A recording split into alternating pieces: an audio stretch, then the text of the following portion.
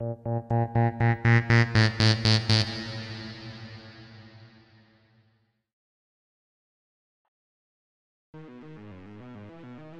was gone, and supposedly never to return. With the absence of Muhammad Ali, deja vu hit, as the World Boxing Association once again had to crown a champion. 10 years earlier, in the late 60s, they held an 8-man tournament. This time around, the action revolved around 4 chosen youngsters, 2 of which were controversial South Africans, around which the WBA hoped to frame interest. They were ranked by the WBA numbers 1, 3, 4, and 5. Where's number 2, you ask? It was the Black Destroyer, Ernie Shavers, who you may recall from the 70s timeline was busy staging his 1974 George Foreman impression of slugging away Ken Norton before losing a title bout against Larry Holmes. Point is, he had his hands tied pursuing the WBC strap. But imagine if he were in this tournament. Number 4 ranked Leon Spinks was fresh off losing the big time against the Shadow of Ali. He had the most to gain, perhaps. Number 3 ranked John Tate had just finished off Dwayne Bobbitt, the man once believed to be the future of the division. Number 5 ranked Harry Kotsia was unbeaten in the ring, but burdened by a bionic right hand, though some claim it gave him an unfair advantage. Number 1 ranked Kali Knutsi was on an 11-fight win streak since his loss to opposite-end thinker Harry Kotsia. Outside of the ring, he was a cop known for shooting a black protester at a 1977 rally. Whereas Kotsia had addressed the blemish of apartheid, Knutsi didn't seem to be in a hurry to take a stand against the injustice. 2 sides of the South African coin, and both sure to draw eyes and money to the Eliminator Series, in which South Africa could finally crown their first champion. Was it to be? Let's find out. Here's a timeline of the 1979 WBA Heavyweight Eliminator Series.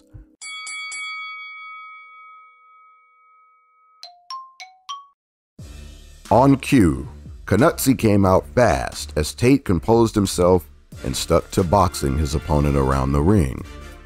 Despite the crowd's reaction for every Knutsi lunge and flurry, he wasn't doing much of anything else than wasting energy and feeding right into the patient Tate's game plan. Big John continued using his jab, mixing in rights, until Kali exploded into a crowd-rising assault in the second. Tate remained poised and countered the eager Knutsi, giving him something to think about. Knutsi staged an even better flurry in the third that had the crowd anxious for the knockout, but he missed his window as, once again, John Tate weathered the storm. Truth be told, Tate deflected many of the big blows as Kali wasted further energy and looked gassed to end the third. From the fourth on, Tate wore Knutsi down and handed him a beating that showed under his right eye and from his nose bleeding. But Knutsi never stopped coming forward. Kali had his last gasp in the opening minute of the 8th, but ran out of gas as Tate teed off before the referee stoppage. Tate had Knutsi dancing around the ring on instinct of survival. Knutsi later claimed that Tate cracked his ribs, which would explain why he seemed so winded after the third. Perhaps.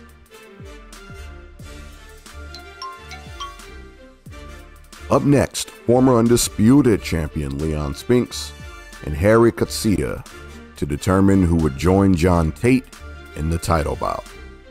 Contrary to the slow, methodical breakdown of Tate Knutsi, Spinks Katsei was a firework. Spinks came out for the kill, swinging for the fences, but Katsei immediately capitalized with counters and dropped Spinks for the first time in his career, face first at that. He answered and was decked again by the famous Katsei bionic right. He got up again and was forced to dance his way across the ring to the canvas a third time. Leon's recklessness had destroyed his chances of returning to the big time. Oh, that's all she wrote, as it was waved off and Harry Katsuya had stamped his ticket to the vacant WBA title bout against John Tate.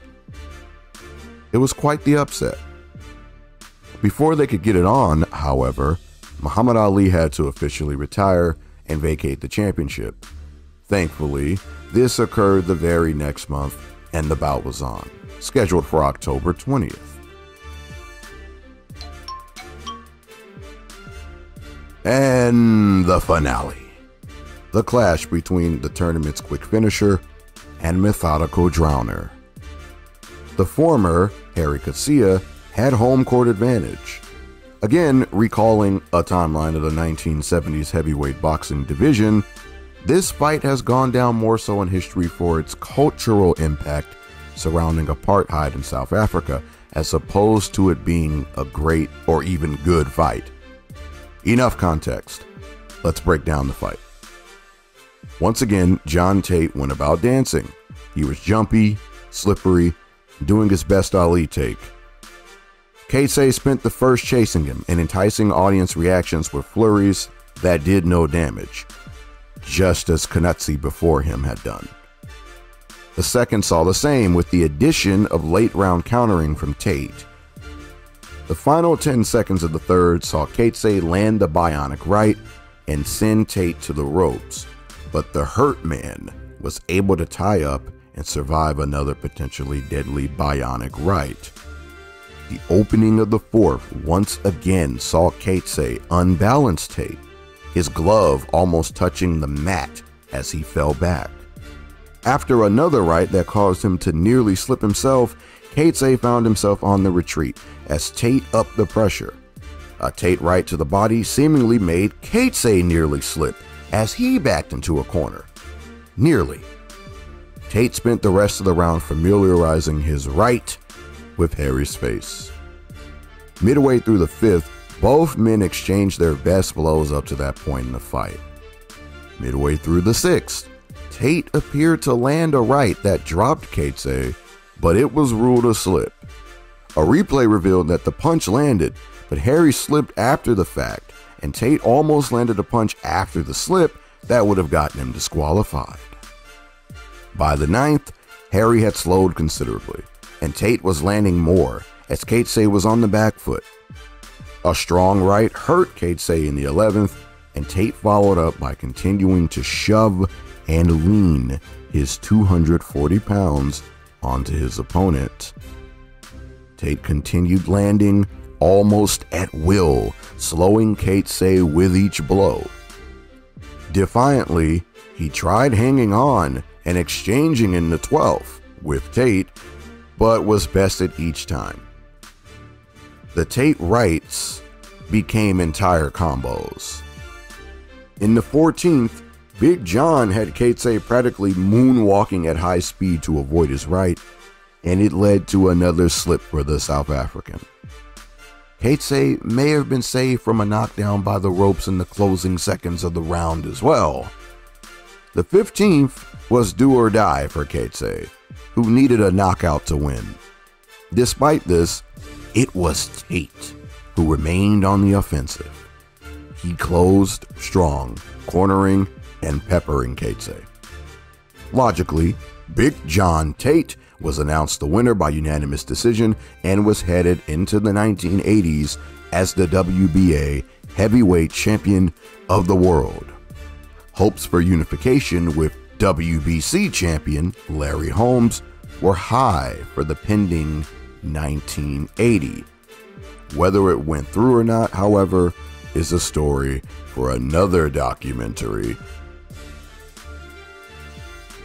Speaking of which, Perhaps it was this speed run of a backdrop and main event that propelled the division into the chaos that was the 1980s.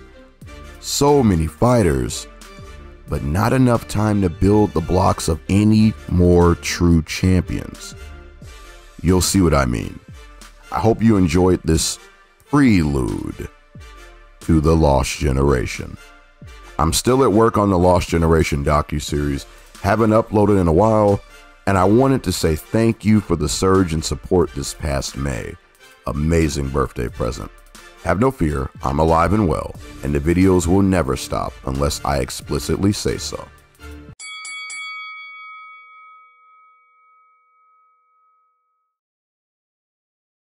The Lost Generation. Now what does that mean? World War I was an unprecedented conflict that resulted in an entire generation of young Americans feeling aimless. The traditional values they were taught growing up were brought into question by the horrors of wartime. They lacked drive, became reckless, were self-destructive, and shifted more toward pursuing materialism rather than abstract ideas. They were preceded by a conservative world that was rooted in faith and ideal, but succeeded by the greatest generation, sandwiched between two great time periods and suffering while the other two thrived. Now, what does this have anything to do with boxing? Simple, the parallel. It seems that periods of stability are always immediately followed by chaos, in world affairs and in boxing. Around 70 years after the inception of the Lost Generation, an entire generation of heavyweight boxers would also receive this label, regarded as aimless, reckless, and self-destructive. They were preceded by the golden age of heavyweights and succeeded by the silver age of heavyweights. The pattern continues, sandwiched between prosperity. The Lost Generation of Heavyweights. Now, what does that mean? It actually takes on multiple meanings: wasted talent, underrated exploits, and tragic endings. This era isn't to be covered in the usual style of a chronological super documentary, as is the norm on BoxingPedia, at least not yet anyway, but rather in a series of short retrospectives. The 10-year span of 1978, when Leon Spinks was stripped of the undisputed championship after dethroning Muhammad Ali, to 1988, when Mike Tyson finished off the remnants of the era by squashing Larry Holmes and Michael Spinks, is seen as a dark and forgettable age. Now, we've got a lot to cover, from the void left by Muhammad Ali, to the disdain for Larry Holmes, to the various champions caused by growing political affairs in the sport, to Don King's iron grip on boxing, to the rise of two new sanctioning bodies, to the division being overshadowed by the Fab Five rivalries, to the sport-wide changes in rules and regulation, to the heavyweight unification tournament, to the rise and fall of Iron Mike, and to the fates of the would-be greats who slipped between the cracks. Ladies and gentlemen, this is the Lost Generation. We'll start by addressing the shadow that Muhammad Ali left on the sport as a whole, and how impossibly unfair this was, in particular, for the great Larry Holmes.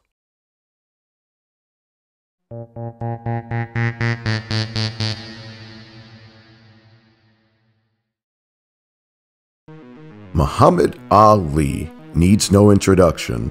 He's worldwide, even more so after his death. Now imagine his presence just after his retirement. Boxing was in need of a new face, an ambassador who would carry the sport going forward. But there was one gaping problem. Following up Muhammad Ali looked to be impossible. I covered the shadow champs across heavyweight history, and the impact of Muhammad Ali around the world casts a shadow so heavy that it could even swallow that of the other people's champions before and after his time. The world just wasn't ready to let the greatest go, but they would have to. No one filled the attitude and role better of get over it, so what, than Ali's protege. The Big Black Cloud, the Eastern Assassin, the WBC heavyweight champion of the world, Larry Holmes. He spent the 70s as Ali's sparring partner, learning directly from the greatest, before making his own name with his 1978 wins over Ernie Shavers and Ken Norton respectively, with the Norton victory being one of the greatest championship bouts of all time. On the subject of his win over Norton, despite it being one for the ages and Larry's big moment, the boxing world remained fixated on the impending rematch between Ali and Spinks, in hopes that their hero would defy the odds and become the only ever three-time heavyweight champion. He did just that. Larry's moment was snuffed just like that. Ali held on to the WBA title for a while before announcing his retirement the following year, despite Larry insisting that he either fight for unification or retire. It was gone. No way to force the fans to love him by beating the greatest, or some thought. Ali came out of retirement in 1980 to attempt winning the title a fourth time against Holmes, and Larry seized the moment. It was no contest, as Holmes battered the people's champion. But this event actually turned the people on him further as he sank deeper into Ali's shadow. It even sparked a young heavyweight who would soon make waves on the division in his quest to get revenge for his idol, Ali. So now what? He won the title himself from Ali's kryptonite. No respect. He beat the man himself, the greatest of all time. No respect. Only thing left to do was keep on fighting, and keep fighting he did. Larry accumulated 20 title defenses over the next 5 years against solid competition, and acted as the benchmark for an entire sanctioning body's claim to legitimacy. Some claim Larry's dominance was against less than stellar opposition, and to an extent this is true when you compare his time to that of the 70s or the 90s. But how was he to control this? The best we can ever ask of any fighter is to fight the best of their time, and he did that. Here's a brief outline of those he beat that I feel earned the spotlight, not including those from before the Ali fight like Mike Weaver and Ernie Shavers.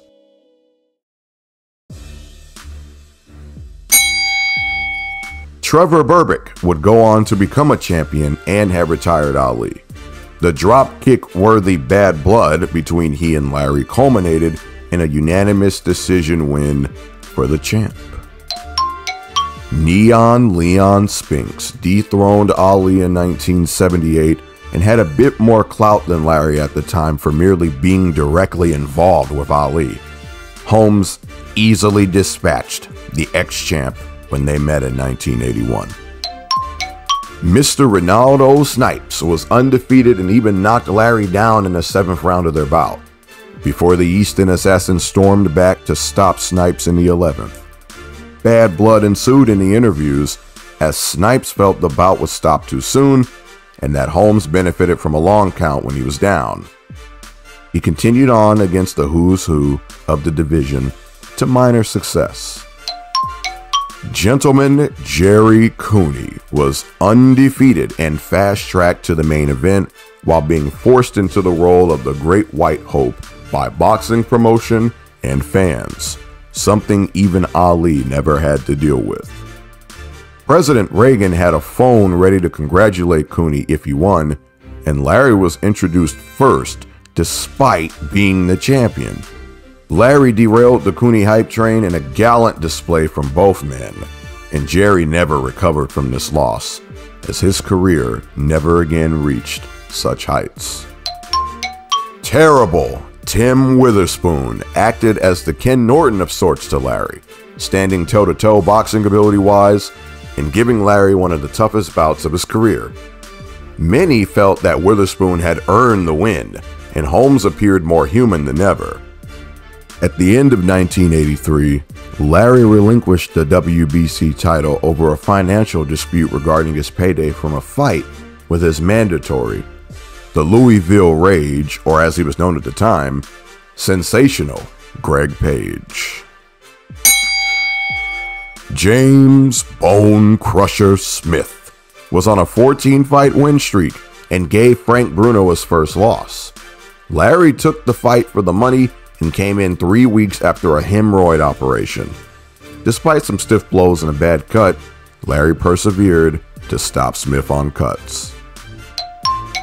Carl "The Truth" Williams was undefeated and, like Witherspoon, fought arguably the best fight of his career against the aging Easton assassin. This may be the most beat up Larry was after a fight too. Williams, the crowd, and many onlookers felt he should have won. Larry scored a big win here, especially considering he took the fight on 3 weeks' notice. The now 35-year-old champion was one win away from a historical milestone that was certainly forced the boxing public to properly acknowledge him. Rocky Marciano's 49-0 undefeated record. His 21st title defense would be against undefeated, undisputed, light heavyweight champion Michael Jinx Spinks. In the build-up to the fight, the Marciano legacy was highlighted well, with The Rock's family getting involved. During training, Larry discovered he had a spinal injury linked to his right arm, and he noticeably held back the right hand during the bout. Spinks scored an upset over Holmes and was the new IBF and Alineo champion, 48-1, just one short. Larry got into it with Rocky Marciano's brother in a very controversial post-fight interview where he spoke his mind in regards to his exploits compared to those of Rocky's. It only worsened his image. Not only was he still in Ali's shadow, but he had permanently ensured he would be in Marciano's shadow with his comments and the loss for the tie. Larry lost the rematch to Spinks in greater controversy than the first bout and stepped away for 2 years. When he returned, the young heavyweight that he'd angered 9 years earlier with his battering of Ali had fulfilled his destiny and became the baddest man on the planet. Iron Mike Tyson had sent shockwaves through boxing with his knockout power and skill. So now, a third shadow had emerged as the boxing public adored Tyson and still detested the now 38-year-old ex-champion. Tyson became the only man to ever knock out Holmes and made good on his promise to Muhammad Ali, who was present and allegedly reminded Tyson before the fight began to get him for me. This concluded Larry's career in the 1980s. 48 straight wins, 20 title defenses, fought the best with no excuses to boot despite fighting while hurt. He's a shining example of a world-class champion, but never got his just dues because he didn't fit the image expected of a heavyweight champion. He returned in the 90s to decent success and finally gained some love with his upset over Ray Mercer and good showing against Evander Holyfield. The modern day has seen Larry Holmes finally gather some of the love and prestige he so rightfully earned, and I plan on continuing to push for this myself. Larry Holmes is one of the greatest, if not the greatest heavyweight champion of all time. One last note. The first bout between Holmes and Spinks was also significant in that it was another chapter in the history of heavyweight and light heavyweight champions locking horns. Spinks became the first man to accomplish the uncharted impossible of winning the heavyweight title while still reigning as light heavyweight champion. Even Archie Moore and Bob Foster couldn't pull that off. For a full timeline of heavyweight champs versus light heavyweight champs, see my video linked below. Speaking of said video, check it out along with the Shadow Champs and Larry Holmes editions of Best Career Year.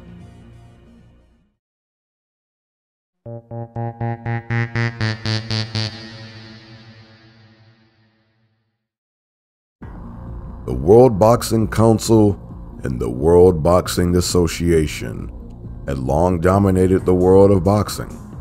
Ridiculous sanctioning fees, questionable fighter rankings, and selective rule enforcement were just a few of the reasons others had grown tired of the death grip held by the Big Two.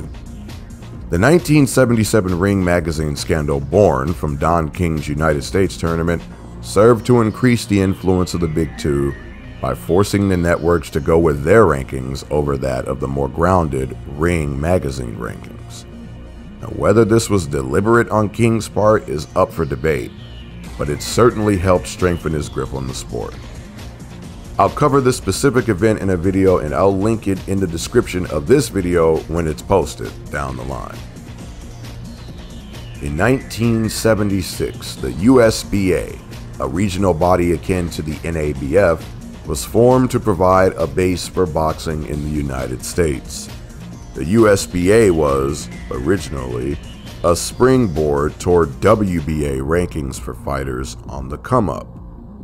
In 1983, the members of the body voted to expand internationally, led by Robert W. Lee Sr., who had failed to secure the presidency of the WBA. The organization was called the United States Boxing Association International, or USBA-I, before being renamed to the International Boxing Federation, or IBF, in 1984.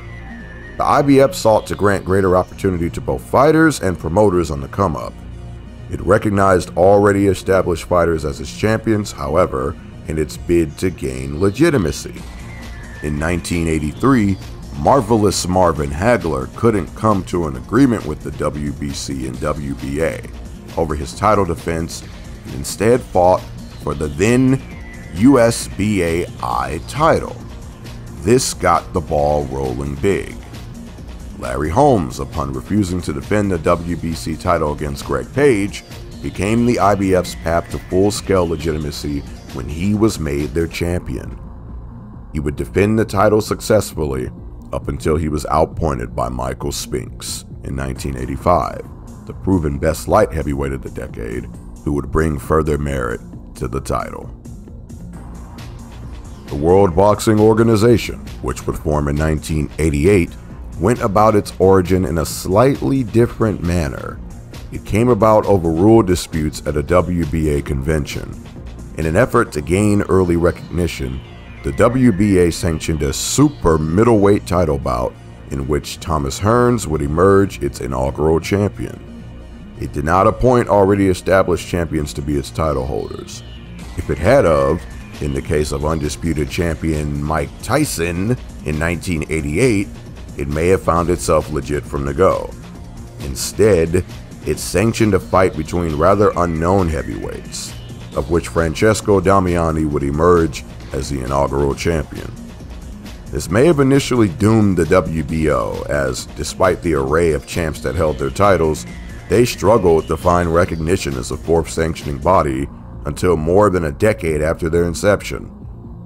Perhaps complicating the journey of the new bodies further was the omnipresence of Don King and his influence within the WBC and the WBA. With Don King's domination also came the rise of rival promoters like Bob Arum. King and Arum in particular have been involved in a series of scandals revolving around their alleged influence within the sanctioning bodies. King's fighters have notoriously been granted the most opportunity while those otherwise are shut out. Remember when the WBC stripped Leon Spinks because he chose to rematch Muhammad Ali as opposed to facing Don King fighter Ken Norton? And how the vacant strap would be contested between Norton and likewise Don King fighter Larry Holmes? Remember how the WBC shafted Lennox Lewis in 1996 for the recently returned Mike Tyson? How about when the WBA stripped George Foreman in 1995 for refusing his so-called mandatory and Don King fighter Tony Tucker, who hadn't fought a ranked contender in years? Foreman made it clear he had no intentions in dealing with King.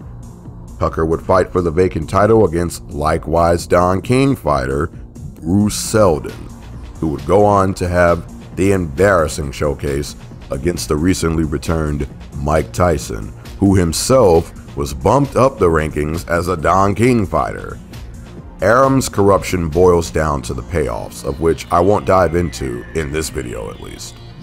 His 40-plus year rivalry with Don King may have began when he stole Muhammad Ali from him. Speaking of said rivalry, King's quest for revenge is what unfolded through the ravaging of the heavyweight division. If you weren't fighting for and under the rule of Don King, you would forever be in division obscurity. King's rule over the division became too much even for the puppet master himself in 1986, when he grew tired of the splintered and torn heavyweight scene. Now, not only were the sanctioning bodies constantly at war, so were the promoters. This mosh pit of complications ensured the death of the dream match era, as money, politics, and corporate interest became boxing's main priorities over fan interests. Add to that the growing list of corruption from each sanctioning body, old and new. Bribes, new belts, and new weight divisions, all at the dismay of the sport. This is, sadly, still reality today. And what of the prospect of unification? Well, it's common knowledge that unification is dreaded by the bodies, probably because of the financial loss that naturally comes with it. In the 90s, WBC champs weren't even allowed to unify with WBO champs. That's as blatant as it gets. Well, at least it's dreaded until the moneymaker deems it okay. When Don King recognized the fledgling interest in the sport due to the shenanigans of the time, he approached HBO with the proposition of unifying the three titles. More on that event in episode 6.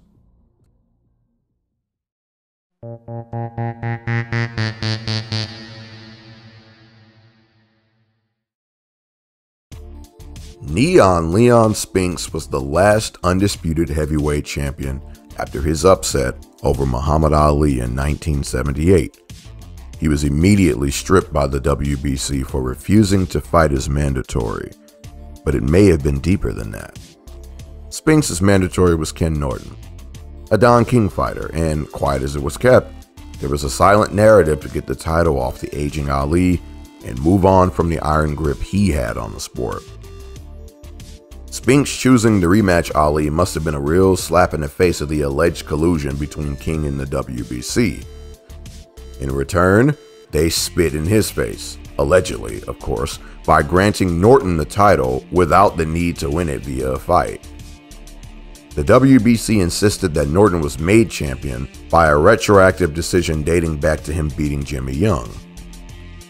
Whatever the case, Norton and another Don King fighter, Larry Holmes, went on to have one of the greatest heavyweight title bouts of all time. From here, the WBC title saw stability in the reign of Holmes up until he was stripped of the title over financial reasons for refusing to fight Greg Page. Holmes would turn his attention to the relatively new sanctioning body, IBF, and become its inaugural champion, immediately skyrocketing its credibility. He would defend the title 3 times before dropping it to Michael Spinks in 1985. Spinks would win the rematch and host a successful defense against Jerry Cooney before being stripped for refusing to fight mandatory Tony Tucker. Tucker would win the vacant strap in a tough 10-round TKO over James Buster Douglas. 3 months later, he would run into the 1980s heavyweight of destiny and give him his toughest fight. But what of the WBA title? It saw the opposite of stability, as a different man held it almost every year up until 1986. The lineage from Spinks is as follows. Ali would win it back from Spinks and retire the next year. The vacant title was then decided by a 4-man tournament of which Big John Tate would be the winner in the final notable bout of the 1970s. Tate would go on to lose the title in a late shocker against Mike Hercules Weaver in 1980. Weaver would go on to lose the title to Michael Dynamite Dokes in 1982. Dokes would fall to Jerry Katsia in 1983. Katse would drop the strap to Greg Page in 1984. Page would lose to Tony Tubbs in 1985. And in 1986, Terrible Tim Witherspoon would take the title from Tubbs and lose it later in the year to James Bone Crusher Smith. For whatever reason, unification was never achieved in this 7-year span, but most observers knew deep down, whether they liked the Shadow Champion or not, that Larry Holmes was the best of the best. He was the spiritual undisputed champion, at least until the Heavyweight World Series would play host to the birth of boxing's newest megastar and face, the man to finally succeed Muhammad Ali in the hearts of the fans. Oh, and as mentioned earlier, Francesco Damiani became the inaugural WBO champion in 1989. He held the title until 1991, when merciless Ray Mercer broke his nose for the knockout. Don King is alleged to have stiffed many fighters on their financial earnings. By 1983, his monopoly on the division included both titleists and most contenders, of which was a growing list. He ensured he'd walk in and out with the winner, regardless of the fight result. His supposed dictatorship meant the fighters moved according to his wishes, like pawns in a game. They trained, did publicity, fought, and got paid as Don demanded. Allegedly. Don had his own version of professional wrestling here, writing the whole damn show. The following is a speed round of the major alleged victims from the 80s heavyweight division alone. After splitting with Don in 1983, Larry Holmes took to focusing on making up money as opposed to competition and openly said he wasn't interested in, nor did he need, a unification bout.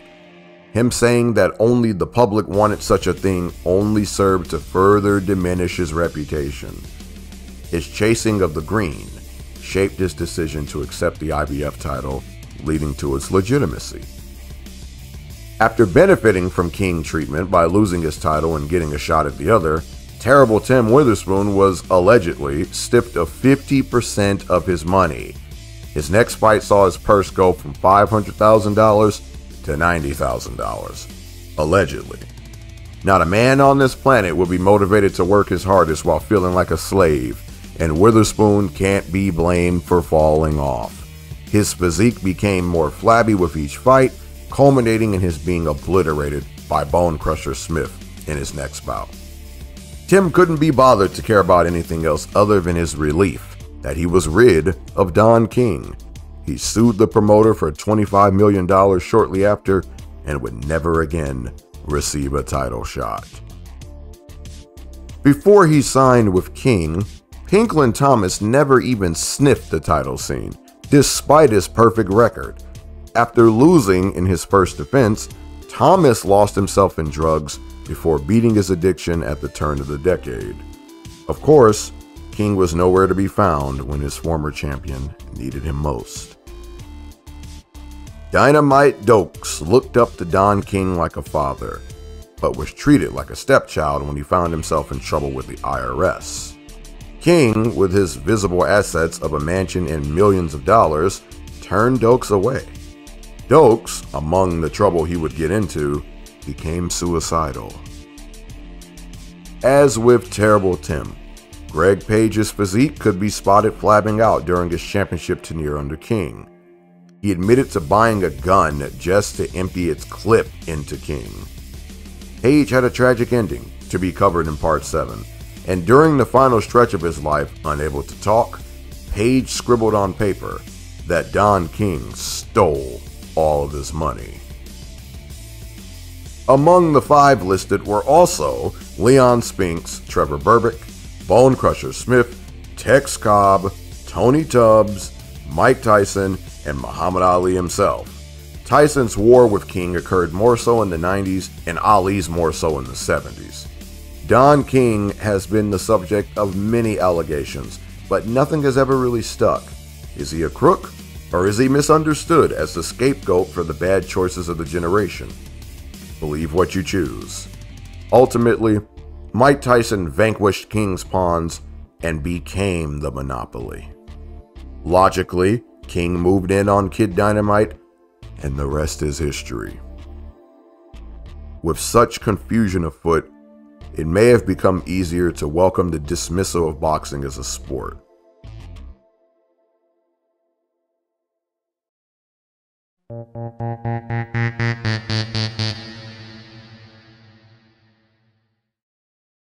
On November 13th, 1982, Ray Mancini and Duk Koo Kim had a brutal war that ended with a 14-round referee stoppage in favor of Mancini. Kim fell into a coma and died from his injuries 4 days later. Kim's mother committed suicide in January of 1983. Referee Richard Green committed suicide in July. Kim left behind a pregnant girlfriend who birthed their son in July of 1983. Mancini went into depression, shouldering the burden of the tragedy, and was never really the same afterward. This one fight was the straw that broke the camel's back after the various tragedies that befell the Sweet Science over the years. The Nevada State Athletic Commission implemented the standing 8 count, which allows the referee to stop the action and begin a count if a boxer appears to be in too much trouble. Fighters who were knocked out were put on a 45-day suspension before they could compete again. In 1982, the WBC announced that its sanctioned bouts would now have a 12-round limit as opposed to 15 rounds. The WBA and IBF followed suit in 1987. In 1988, the WBO debuted with the 12-round limit in place. Pre-fight medical tests have also become more strict. Kim, who was largely unknown at the time of the bout, has left an inevitable mark on the sport in that fans have grown to better appreciate boxers for their skill and courage as opposed to clamoring for barbaric slugfest. May the fallen champion, his mother, and the referee rest in peace. May Ray Boom Boom Mancini continue to find peace. May all those affected continue on strong. Despite these reforms being a positive for the health and safety of fighters, fight fans have continued to gradually fall off from the sport as the combination of questionable business and the lower entertainment value take effect. Though most are used to the new 12-round championship limit, some clamor for the return of 15-round bouts. If the sanctioning bodies truly care for the warriors, why are there still limited plans in place for those at the end of their careers with nothing to show for it? Fighters like Floyd Mayweather Jr. have recognized and prepared properly for this, all while being labeled as boring cherry pickers by the public. It's a slippery slope, but the bottom line is that boxing needs to get to work on bringing about a lone, unified body of recognition. It's far past overdue. In a way, this was the death of prize fighting. It may not have been banned, but it certainly began the lost appeal in the public eye seen today, as sports fans have gravitated more toward mixed martial arts. Next, we'll take a look at the lower decks of the 1980s boxing scene and see how they overtook the marquee division by emulating the draw of the 70s heavyweights.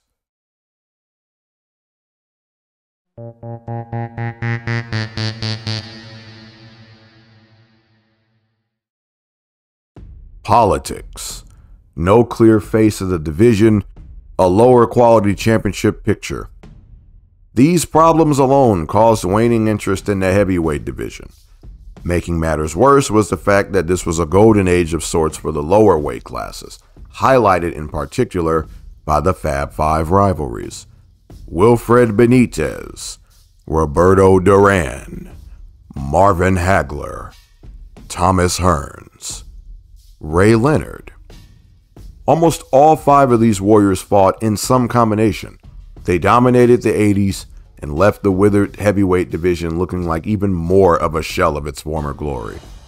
Beyond their five-way rivalry, they beat some other good notable names during this period too, but we'll mostly be focusing on the Big Five. To service my point, the following is a timeline of the Fab Five rivalries.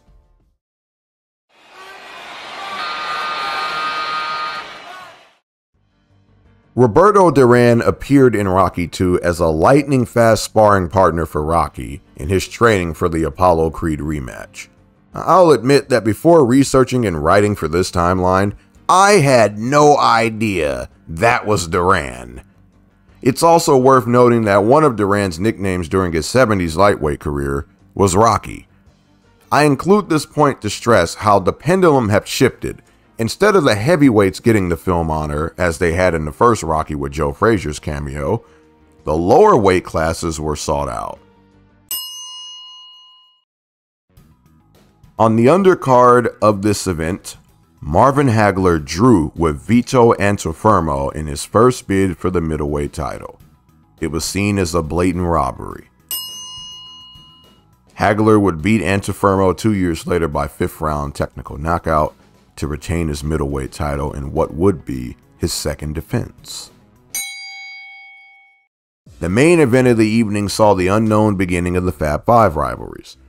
El Radar, Wilfred Benitez, was a two-division world champion at just 21 years old and the youngest champion in the history of the sport, having captured the light welterweight title at the age of 17, a record he still holds. Sugar Ray Leonard was a 1976 Olympic gold medalist who was undefeated in 27 bouts. Something had to give. Over the course of 15 rounds, Leonard managed to outpoint the aggressive Benitez, knocking him down with a jab in the third. In the 15th, with about 30 seconds to go, Leonard decked Benitez with an uppercut, of which the champion would answer, though clearly hurt. With only 6 seconds to go, the fight was stopped, and Sugar Ray Leonard was the new welterweight champion of the world. He was ahead on all cards at the time of the stoppage. Undisputed lightweight iron champion of 6 years and 1970s fighter of the decade, Roberto Duran, made the move to welterweight in his bid to stamp his name further on boxing history. After 8 straight wins, he emerged the #1 contender and challenged champion Sugar Ray Leonard. The build-up was filled with bad blood and may have played a hand at what would unfold. The fight was a back-and-forth 15-round war in which Duran managed to edge out Leonard after getting him to stand toe-to-toe with him as opposed to his usual boxing approach. It was a narrow, unanimous decision for Hands of Stone. Is it possible that Duran's psychological warfare with which he broke Leonard down planted a seed in Leonard? Of course, regarding revenge, but also the potential crossroads between himself and the soon-to-be king of the middleweights. Speaking of the king of the middleweights. After the robbery against Antuofermo, Alan Minter stepped over Hagler and beat the champion, setting up this matchup between Minter and Marvin Hagler. It is alleged that Minter's contemporary, Kevin Finnegan, insisted Hagler refused to shake his hands on the grounds that he was white. Minter said he experienced the same behavior. In response, Minter stated that he had no plans of losing his title to a black man. But that's just what he would do when Hagler battered him for the 3rd round stoppage. British fight fans pelted the ring with drinks, denying Hagler his big moment. It was a classless moment, but Hagler reacted with grace and remained optimistic in the face of hatred. Hagler also clarified that it wasn't a race thing, the not shaking hands debacle. He never shook hands with any man he might fight in the future. Minter also clarified that he said he'd never lose to that black man, not a black man. Even after toppling the middleweight world, Marvin was cast into the shadows by the fans and looked to have little hope of ever matching the popularity of Golden Boy Sugar Ray Leonard. Originally billed as the Super Fight, Ray Leonard immediately challenged his conqueror Roberto Duran to a rematch. This time around, Leonard utilized his superior speed and boxed Duran at range, flustering the champion. In the 7th, Leonard grew so confident in his execution that he began taunting the champion, winding up bolo punches and all. Near the end of the 8th, Duran turned his back to Leonard and waved him off. Leonard took advantage and struck twice. Duran refused to fight back. Leonard celebrated, and the ref called him back to fight. As Leonard prepped to re-engage, Duran once again waved off Leonard and retreated to his corner. Leonard went into a frenzy of celebration at the sight of Duran quitting. What Duran said depends on who you ask. Most will remember Duran stating "no mas," which means no more.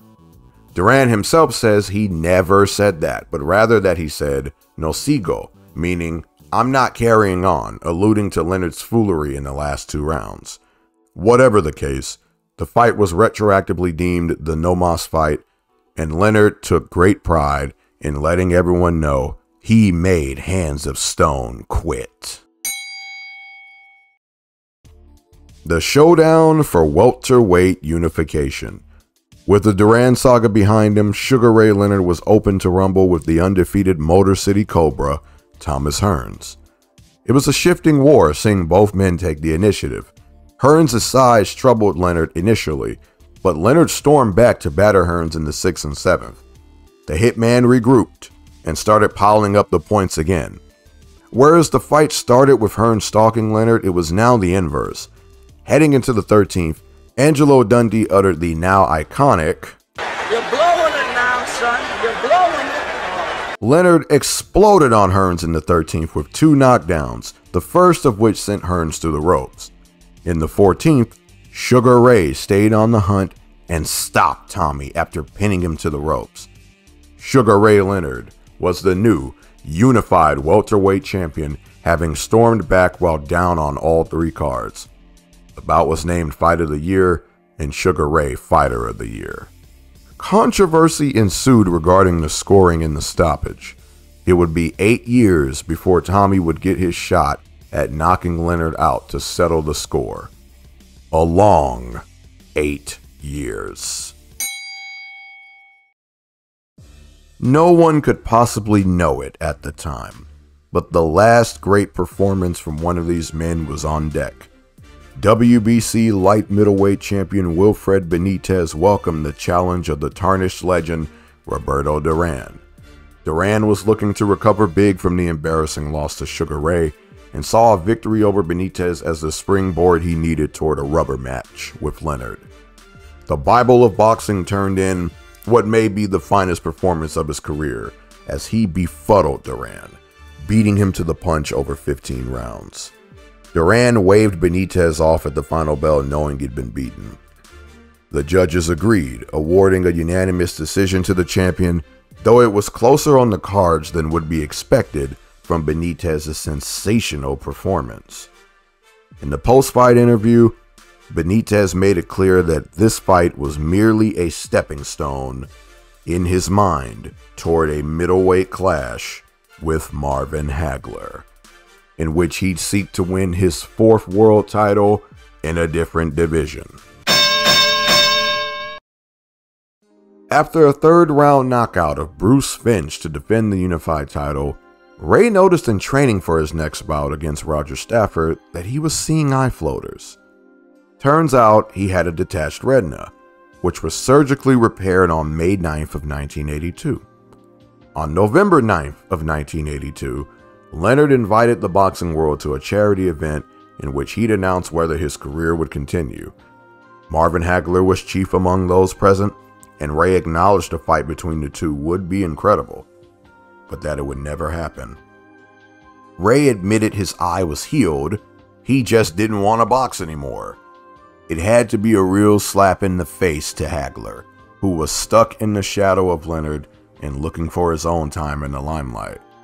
He was denied his biggest payday and a chance to beat the Golden Boy, all because Leonard didn't feel like it.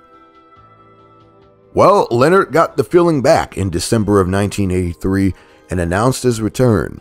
He would have another eye surgery to fix a loose retina before a bout against Kevin Howard on May 11, 1984. In said bout, with Hagler in attendance mind you, Leonard was dropped for the first time in his career and stormed back to stop his opponent in the 9th. In the post-fight, Leonard once again announced his retirement, this time saying it was because he just didn't have what it took to fight anymore.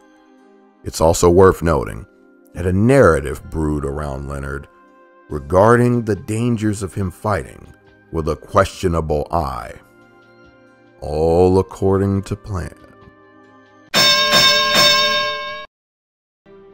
Fed up with network producers refusing to call him by his moniker of Marvelous, which was compounded by them doing so for fighters like William Caveman Lee, Marvin Nathaniel Hagler had his name legally changed to Marvelous Marvin Hagler. The world will surely never forget his nickname now. Henceforth, Hagler will be referred to as such in full when need be in this timeline. It's also worth noting that the boxing world was forecasting Hagler to fight Hearns, Benitez, and Leonard in the near future. Instead of moving up to 160 for a chance at the Hagler dream bout, Benitez chose to clash with the Motor City Cobra in a super fight. Both men had been defiled by Sugar Ray Leonard and were looking for revenge bouts against him. The stare down is the thumbnail for intensity. Hearns managed to drop Benitez in the 5th with a right and suffered a phantom knockdown of his own in the 9th after Wilfred stepped on his foot. Outside of these knockdowns, Hearns added to his reputation on the night by outboxing Benitez when he was better known as a guy who could get you out of there with a bang. He hurt his right hand around the 8th round and stuck to his left for the majority of the fight. Tommy was awarded a majority decision. A bit of background before we move on. This bout was originally scheduled for February 23rd of 1981 on a supercard billed as This Is It, but promoter Harold Smith, real name Ross Fields, got caught up in charges of embezzlement and fraud, of which he would be sentenced to 10 years in prison. Relative to the Four Kings, Benitez's career fizzles out from here, and he was never able to secure the now historically coveted bout against Marvelous Marvin Hagler. 5 months earlier, Roberto Duran finally escaped the cloud of the Nomos fight when he stopped Davey Moore for the WBA junior middleweight title. He now had a golden opportunity to propel himself to heights beyond that of retired rival Sugar Ray Leonard. A natural lightweight king stepping up to face the undisputed middleweight king. The Duranimal looked to further showcase his greatness against the toughest man on the block, and he did just that. The fight turned out to be quite tactical, the opposite of what was expected from the two warriors. Duran fought from the outside as opposed to his usual inside mastery, and Hagler bided his time as an opportunist looking to strike during prime openings. It was a very close bout that Duran was winning by the 13th, but Hagler seized the final 2 rounds and secured the unanimous decision. Hagler won the fight by a razor-thin margin of 1 point, and it was the first time that he'd been taken the distance as champion following 7 straight knockout defenses. Now, what of a rematch? Duran claimed that Hagler promised him a rematch, but it never came to pass. Duran claims he also had Hagler figured out and certainly would have won the rematch. Maybe he would have. Maybe Hagler would have been better prepared. Also, was Duran robbed, and should he have ascended in legend further by being crowned undisputed middleweight king? His fans certainly say so, akin to Hagler's fans when it comes to a fight 4 years to come in this timeline. The sad reality of time is that we'll never truly know any of these answers. Duran opted to move back down to super welterweight, of which he was still its WBA champion, and vacated said title in favor of fighting Tommy Hearns over his mandatory Mike McCallum. Despite this, most fans felt that this bout was still the determining factor over who the true 154-pound champion was. Unification in spirit. In a direct turnaround from Duran's showcase against Hagler, he was dominated by Hearns before being knocked spark out in the second. Duran was floored twice in the first round before his demise in the second. The physical attributes of the Motor City Cobra proved too much a task for Duran to overcome.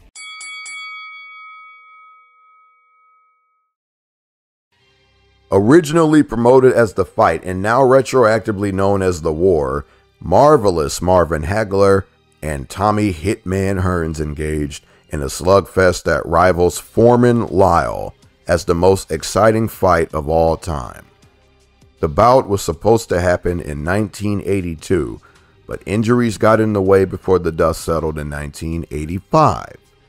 The build-up saw the normally stoic Hearns have to take the initiative and hype the press conferences, as Marvelous Marvin never was too talkative outside of his in-ring action. On fight night, Hearns had a massage before the bout, a decision that is believed by Emmanuel Stewart to have cost him his legs. When the bell rang for round one, Hagler stormed out instead of starting slow as was his usual. For what has since gone down as the greatest round in boxing history, Hagler and Hearns traded non-stop power punches. Hagler suffered a bad cut on the forehead and Hearns broke his right hand. Recall that he hurt his hand against Benitez too, but still managed to pull out the win. The round ended with Hagler hurting Hearns.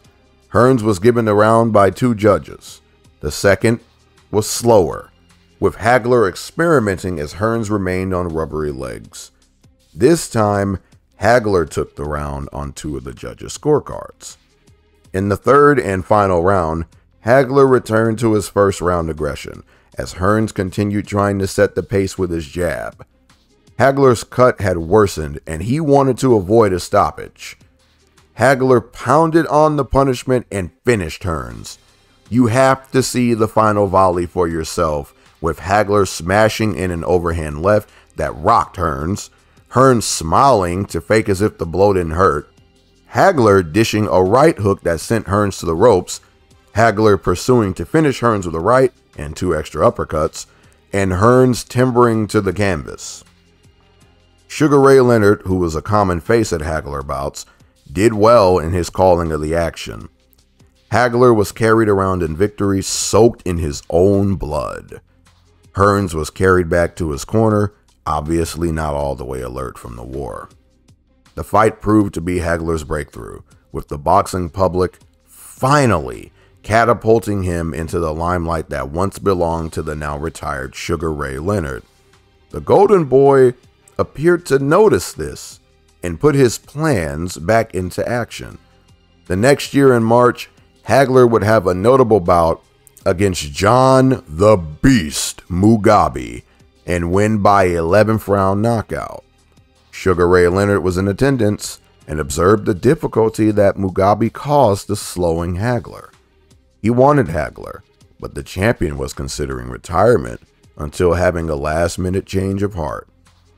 Negotiations ensued in the summer for the proposed super bout between Hagler and Leonard.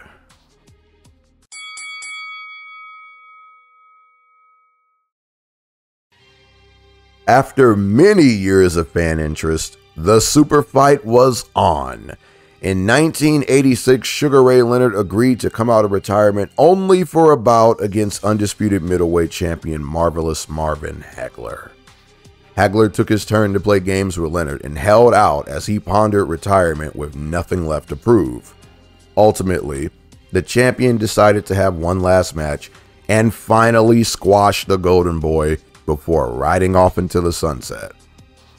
After stiff negotiations and some politics from the sanctioning bodies, Hagler and Leonard were set to fight for the lineal, ring, and WBC titles. The WBA stripped Marvin, and the IBF refused to sanction, but stated Hagler would be stripped if he lost. In one of the most controversial and polarizing fights in boxing history, Ray Leonard emerged with a split decision over Marvelous Marvin Hagler. Hagler says Leonard admitted to him in the ring that he beat him, but Ray denied this. Hagler wanted a rematch, but Leonard retired again, as he stated he would beforehand. Beyond the outcome, Leonard's demands for the fight conditions, apparent patient wait for Hagler to slow down, and deceiving Hagler into fighting his fight are still held against him. In hindsight, Leonard's alleged near-decade-long showcase of mind games, baiting and switching, engineering of narratives, and exploitation of his stardom were nothing short of a masterclass in war. He broke Hagler down over the course of time and strategically waited for the perfect time to strike.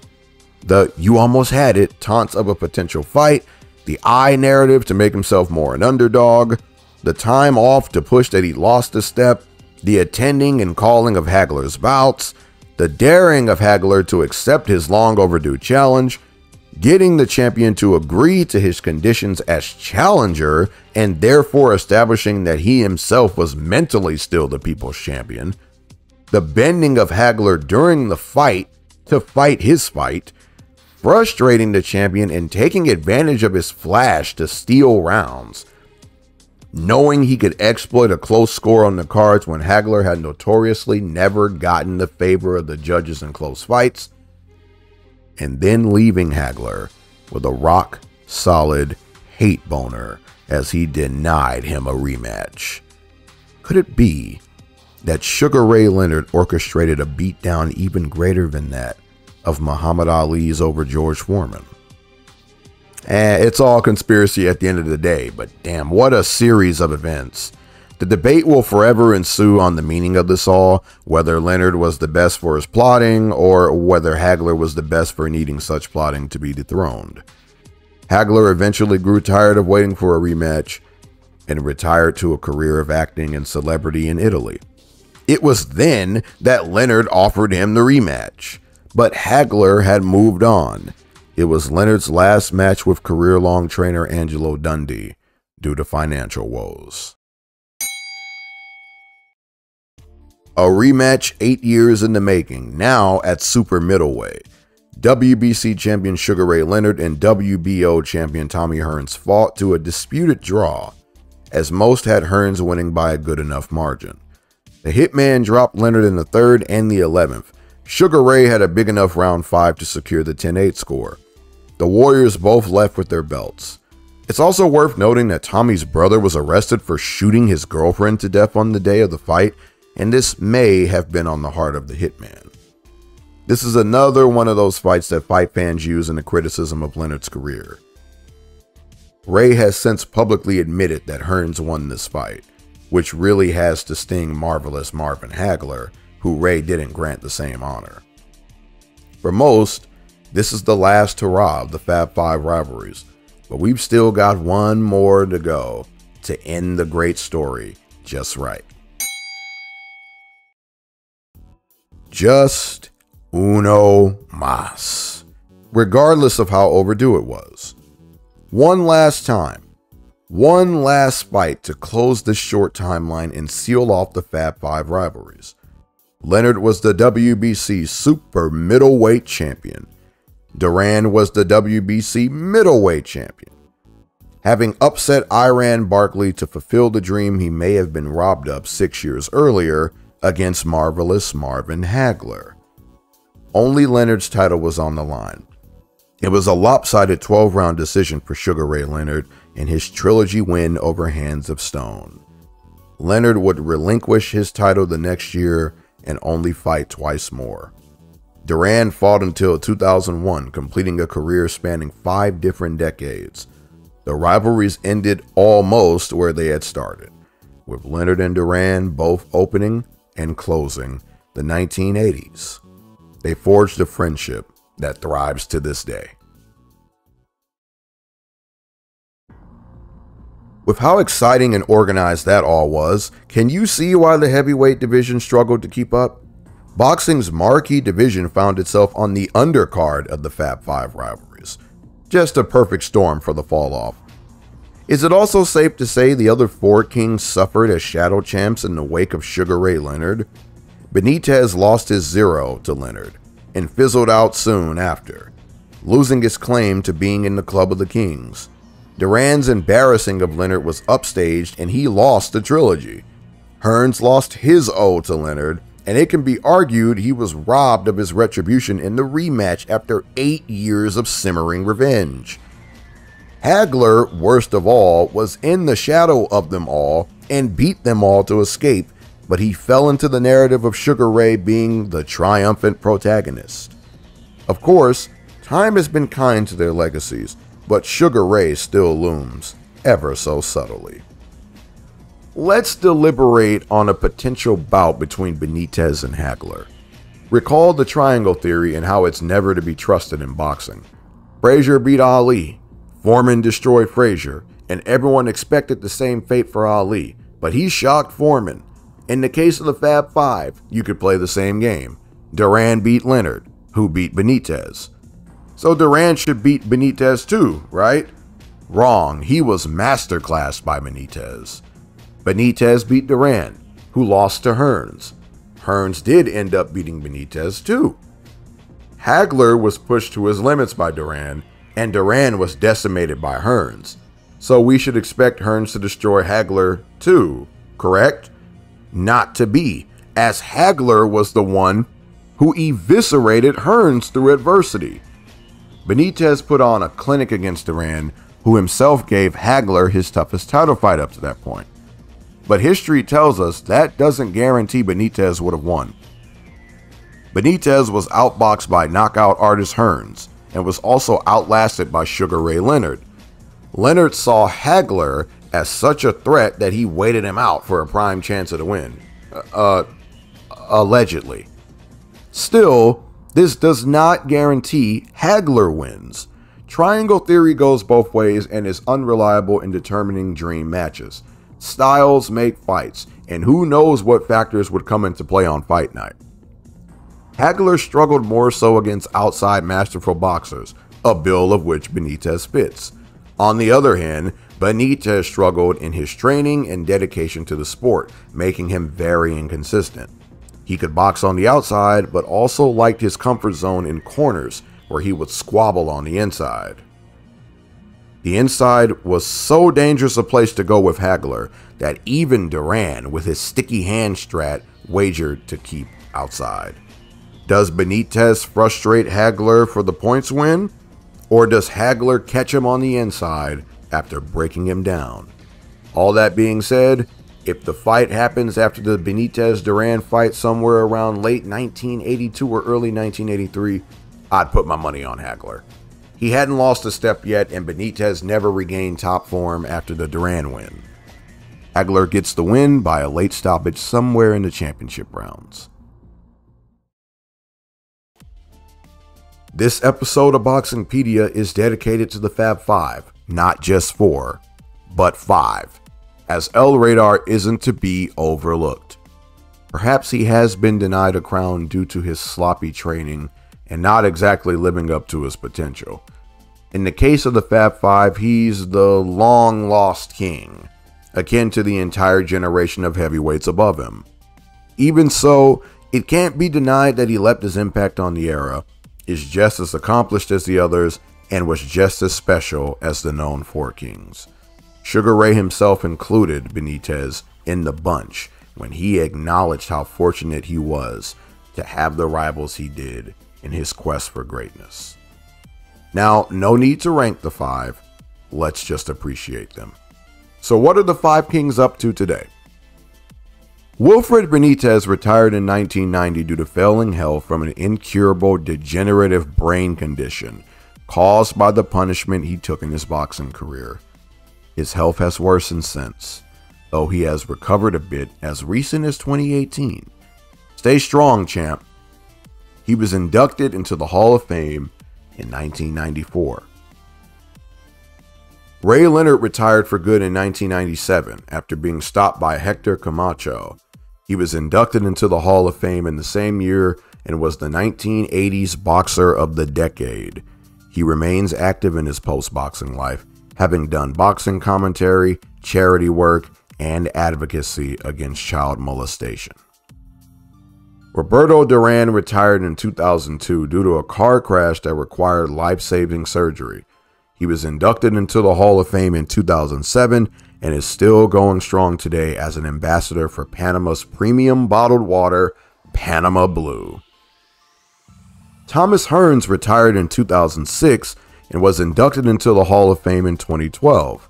He's had some financial issues and his health is questionable, what with the slurred and slowed speech, but otherwise, he's still going strong. Marvelous Marvin Hagler retired in 1987 after the debacle with Ray Leonard and moved on from chasing a rematch. He moved to Italy and became a famous actor.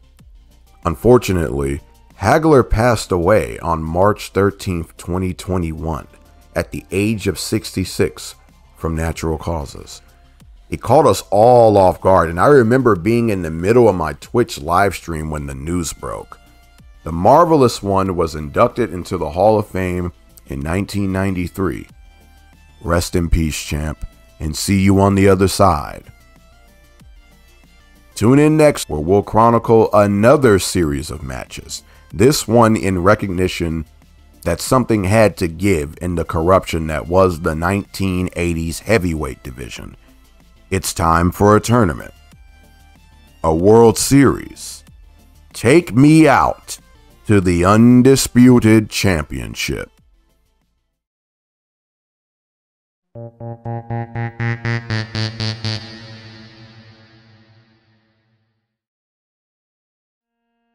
With the 5 kings keeping boxing alive, boxing's marquee division needed to get back into shape and make up ground. In October of 1985, Don King and HBO determined to come together in a grand effort to restore interest in heavyweight boxing with a unification tournament. The 3 titles would be brought together to crown the first undisputed champion since Leon Spinks dethroned Muhammad Ali 7 years earlier. Larry Holmes never unified the division, but everyone knew he was the true champion. That was until Michael Spinks dethroned him in 1985. There was nowhere left to go for the big heads of boxing, and they had to finally give the people what they wanted: one heavyweight champion. But was it too late? At the very least, they hoped that the fresh upstart, Mike Tyson, would qualify and rejuvenate interest for an otherwise lackluster slate of fights. The following is a timeline of the heavyweight World Series held between 1986 and 87, featuring bonus bouts that I see fit as worthy chapters of the saga.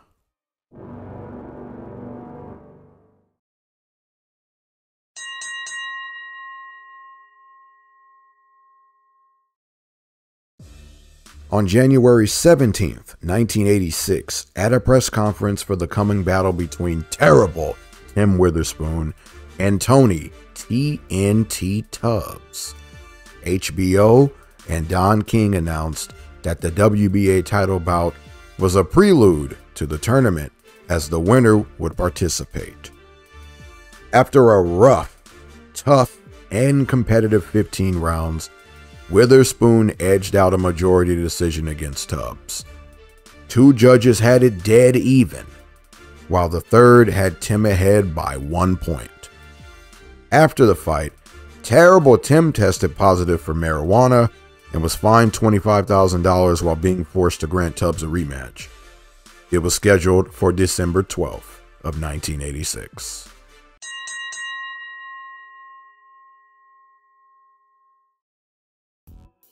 The first inning of the Heavyweight World Series saw undefeated WBC champion Pinklin Thomas take on the young Buffalo Trevor Berbick.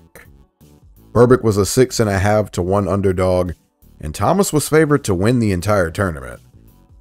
Berbick wore the champion down over 12 rounds with the use of his own strength and speed. He almost dropped Thomas in the 11th, but Pinklin endured. Both men showed the wounds of war in the aftermath, where Berbick was awarded a unanimous decision.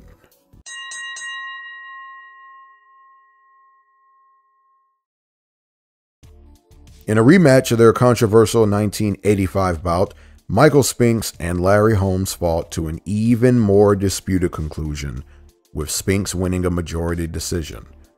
Holmes was thought to have won more convincingly this time, but the judges didn't see it that way. He built a strong lead in the first 4 rounds, but Spinks climbed back into it and edged out the win. Larry stunned Spinks in the 14th and 15th, but failed to follow up, showcasing how he was, indeed, a shell of his former self that had dominated the division since 1978.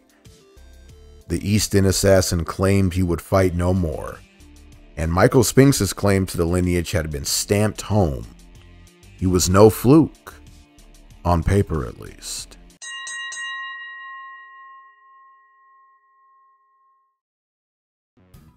Three months later, Frank Bruno had a golden opportunity to end a dry spell almost as old as the century by becoming the first British heavyweight champion since Bob Fitzsimmons.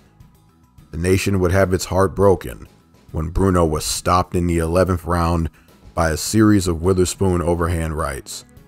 It was no easy path to the win, as Tim's face reflected the initial stalemate of strength and toughness between the two.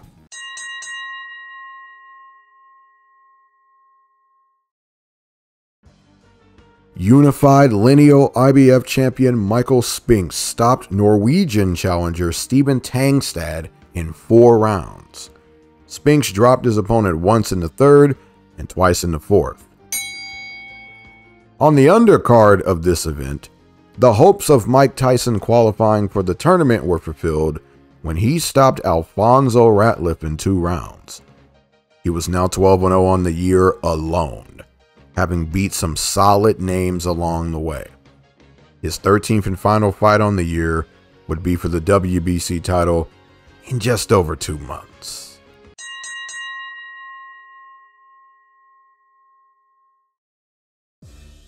The Phenom had arrived in full to execute the judgment of Trevor Berbick. Remember that Berbick retired Muhammad Ali, and Tyson had his eyes on he and Holmes in his quest to avenge his hero. Kid Dynamite dominated Berbick for the longest 2 rounds of the champion's career, dropping him 3 times and bouncing him around the ring like a basketball. He became the youngest heavyweight champion ever, and the Tyson hype train was in full effect.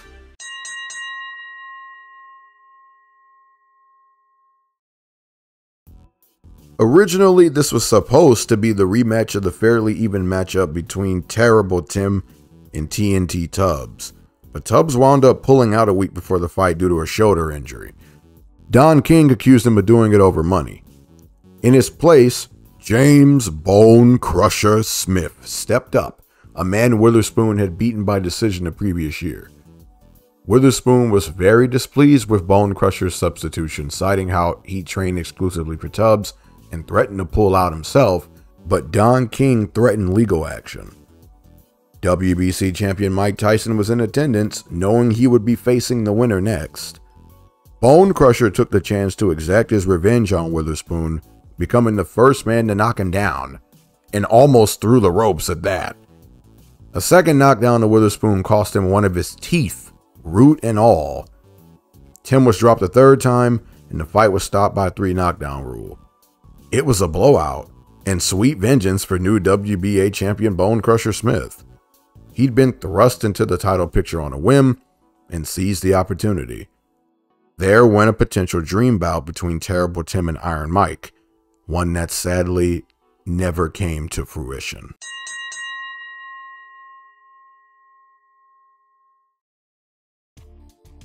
The Bone Crusher ran into hell in the form of the then-billed Iron Man, Tyson. Smith would become the first man to take Mike the championship distance of 12 rounds, probably coming down to all of the holding more so than any of his own offense. The fight was booed by the crowd and is one of the most boring title fights of the era, coming down to Bone Crusher's safety-first approach. Tyson earned a unanimous decision and was now the unified WBC, WBA heavyweight champion. All it took was a good deal of frustration and more action between rounds than during them.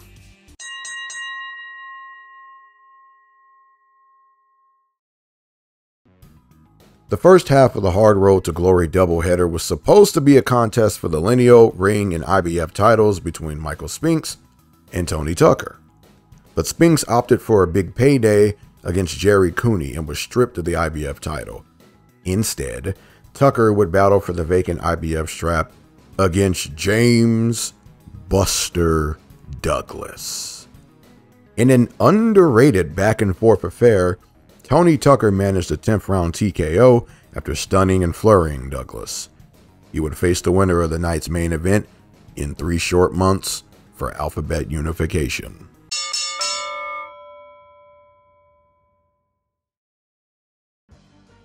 In the main event, Mike Tyson engaged in his tune-up against Pinklin Thomas.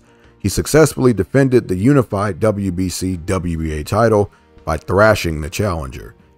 Tyson became the first man to drop Thomas after a merciless barrage of hooks and uppercuts.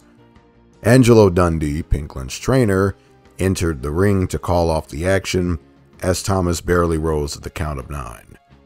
With the night in the history books, the boxing world awaited August 1st for a sight that had not been seen since September 15th, 1978.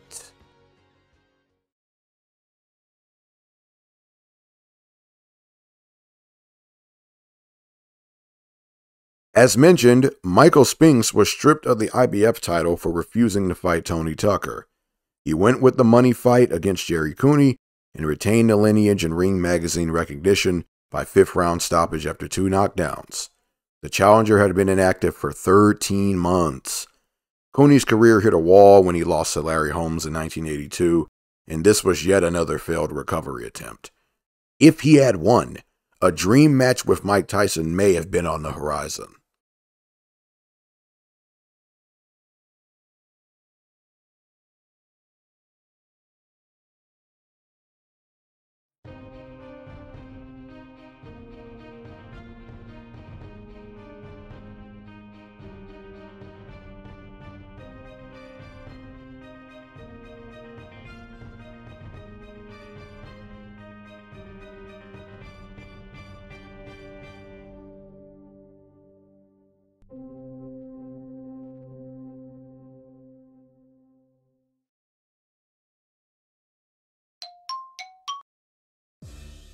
The 9th inning, Mike Tyson and Tony Tucker. Winner take all. In what may be the toughest win of Mike's career, he was taken the distance by Pete Tucker to secure his final piece of the alphabet pie. He was now the unified WBC, WBA, IBF champion. Officially, the tournament ends here with the belts having come together. Mike Tyson had done a seemingly impossible deed by unifying the alphabet titles, only 2 years into his professional career. He'd taken the boxing world by storm and provided a much-needed spark in the journey to reviving heavyweight boxing. The people loved him. He wasn't entirely the champ just yet. Now for the extra innings, the alphabet champ up against the Olympic gold medalist. Tyson and Biggs had history dating back to Tyson not making the Olympic team in 1984. As I've said before, Tyson shut Biggs up big time and taught him that you should never laugh at Kid Dynamite. It was a brilliant performance in which Mike broke down the bigger man and stopped him after 2 knockdowns. He looked flawless as Biggs fell apart. Not only was Tyson the holder of every belt, but he had the gold in spirit now as well. Add to this all the impressive string of wins he was putting on, and you've got the true emergence of boxing's next megastar in the wake of the great Ali.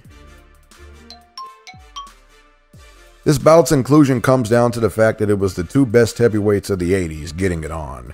Holmes, the face of the first half of the decade, and Tyson the latter. It was an opportunity for Mike Tyson to snatch the torch from the old lion and avenge his idol Muhammad Ali in full. He did just that in devastating fashion, becoming the only man to ever stop the Eastern Assassin. There was just one more man to square away in Tyson's long road to becoming the universally recognized baddest man on the planet.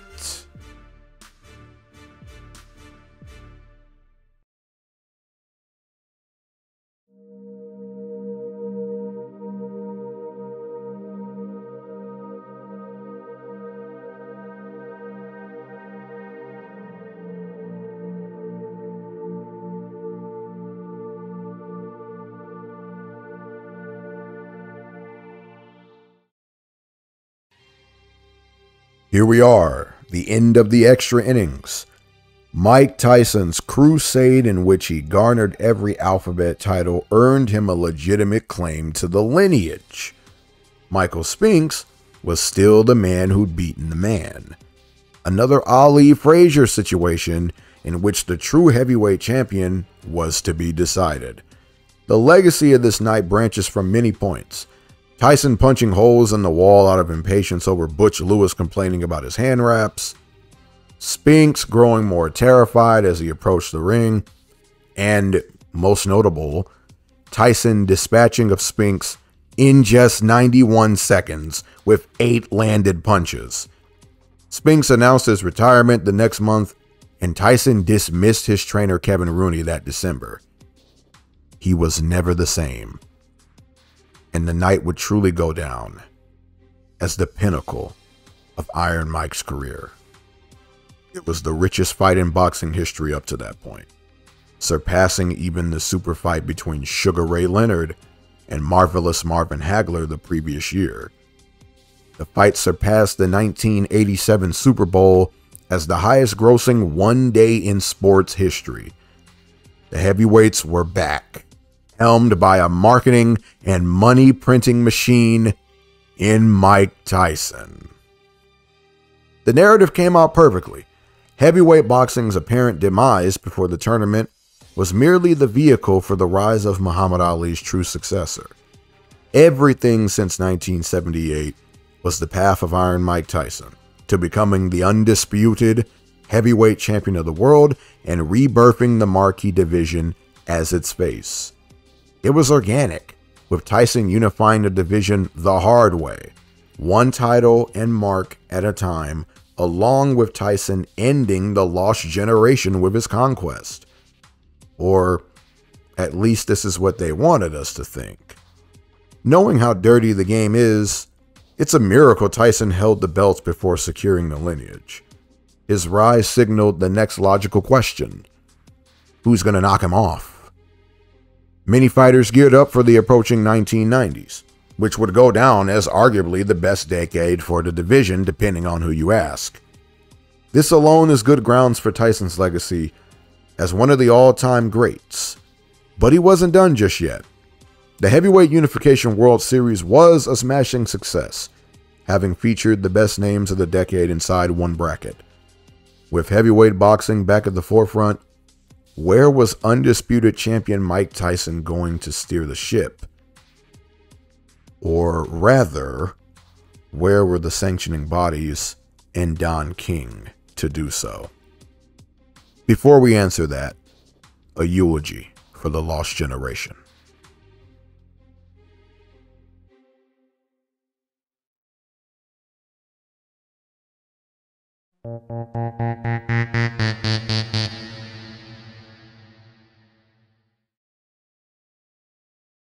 Cocaine is a hell of a drug, but it ain't the only drug. The party lifestyle took the forefront for our lost generation as opposed to boxing. These men, who slipped through the cracks between Ali and Tyson, fell victim to tragedy, injury, illness, financial and mental ruin among substance abuse, seductive women, slacking on training, criminal activity, and all-out addiction. The 1980s featured more names of potential prominence than the 1970s and the 1990s, but only 3 of the large lot managed to actually stand out. The following is the fates of the fallen. The good names that could have been great. Let's start on a positive note with the man who is the bridge itself between the golden era and the lost generation. Vanquished to the shadows of Ali, Marciano, and Tyson, he is only just now getting his just due. Life saw no controversy for Larry akin to that of his contemporaries. The real tragedy is the unfair treatment he got while being a fighter who actually did have the drive to be great. He came back in the 90s and came close to reclaiming the title, but fell short. After boxing, Larry invested his money well and is still going strong today. He's a living legend that we must appreciate while he's here. Larry has even appeared on an episode of Mike Tyson Mysteries. He and George Foreman are windows to a bygone era. May the big black cloud remain immortal as more come to see how great he truly was. I've mistakenly referred to Big John Tate as the first of the lost generation. Correction, it is actually Leon Spinks who donned in the new generation. His upset over Ali would turn out to be the pinnacle of his career, as he never truly learned how to compete at the championship level for the long term. The man's bodyguard was the one and only Mr. T, and even he couldn't keep the young star out of trouble. After beating Ali, Spinks was arrested 7 times. Photographed, handcuffed for newspapers, crashed 2 of his cars, charged for speeding, and busted with cocaine. All before losing the rematch he couldn't be bothered to properly train for. He wasn't ready for the big time, but was in the fast lane. His loss in his first defense would start a bad pattern for the generation to come. He was eliminated in the WBA tournament to crown a new champ after Ali, and failed to even budge Larry Holmes in their WBC contest. His health worsened over the years, his speech was badly slurred from the punishment, and he tragically passed away from prostate cancer in 2021 without much money. May Neon Leon rest in peace. Big John Tate's big moment came just 2 years into his career when he captured the WBA title by winning the post-Ali tournament. He had a great start to his career and was thought to be the next big thing. Unfortunately, he would follow in Leon's steps and lose in his first title defense to Mike Weaver. He had the fight won and just had to stay away, but stayed and paid late in the fight, being knocked out cold by Weaver. After being knocked out by Trevor Berbick, he never came close to the title again, and his life fell apart. By the time of his retirement, he was addicted to cocaine, broke as a joke, deserted by those he once held close, had sold off his assets, and was homeless. He was also in and out of jail. He was killed in a car crash on April 9th, 1998. Rest in peace to perhaps the biggest example of lost potential from the lost generation. Mike Weaver was built like a Greek god, but just a journeyman. Or so it seemed, as he had some flashes in the pan that made one rethink it all. He turned in good performances against worthy opponents, but lost to questionable opposition. His 1979 bout with Larry Holmes showcased how good he could be, and he must have noticed. As mentioned, He would go on to storm back and knock out John Tate in the final round of their 1980 bout after being behind on the cards. He broke the curse and defended his title twice before the controversial duology with Michael Dokes, in which he lost and failed to regain the belt. He failed to capture the WBC title against unbeaten Pinklon Thomas in 1985 and remained a measuring stick for the division up until his retirement in 2000. Another warrior who made the best of what he had, and he now lives a peaceful retirement life away from the bright lights. Keep on strong, champ. Mr. Ronaldo Snipes is mostly known for his 1981 battle with Larry Holmes, in which he dropped the champion before being stopped. He never became champion, but his brawls were very entertaining in the aftermath of the Holmes bout. He was up for a big money fight against Mike Tyson in 1990, but broke his hand and lost out. He retired in 1993, and today can be found raising funds for charity in New York. He is also big in the New York cigar lounge scene. The unfairly coined Great White Hope, a notion he openly shunned by stating the best boxer should be decided in the ring and not by skin color. What was equally unfair was how he was fast-tracked to a matchup with Larry Holmes when he wasn't ready yet. As with most, Jerry Cooney was a rising star who hit the wall far too hard, far too early. He beat three notable names from the Golden Age in Jimmy Young, Ron Lyle, and Ken Norton, earning him high marks and exposure in the boxing public. After losing in a valiant effort to Holmes, whom he became friends with after the racially promoted match, Cooney only fought 5 more times. One a stoppage loss to Michael Spinks and another a knockout at the hands of the resurging Big George Foreman, which would be his final fight. In retirement, Jerry founded the Fighters Initiative for Support and Training, which helps retired fighters find work. He's also involved in boxing unions, promotion, and advocates against domestic violence. Today, he lives in peace with his family. Glad to see another warrior turned out all right, and may he continue prospering.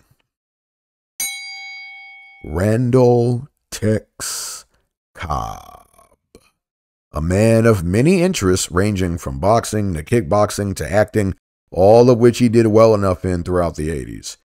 He scrapped with notable names, the most notable being his 1982 title bout against Larry Holmes, in which Larry almost broke his fist on Cobb's face.